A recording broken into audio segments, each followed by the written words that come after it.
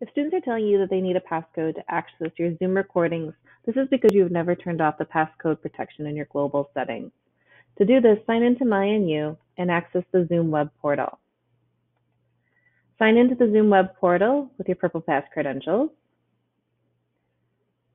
You'll need to first turn off the passcode protections on any past meetings.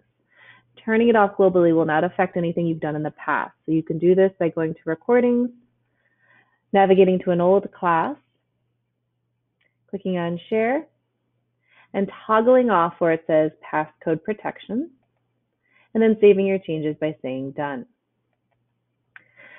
To change and turn off passcode protection going forward, scroll up and click on Settings. Go to the recording settings. And then find passcode protection and toggle it off. I believe mine's already turned off. But require passcode to access shared cloud recordings. You want to make sure that this is toggled off, and then any recordings you make in the future will no longer have the passcode protection.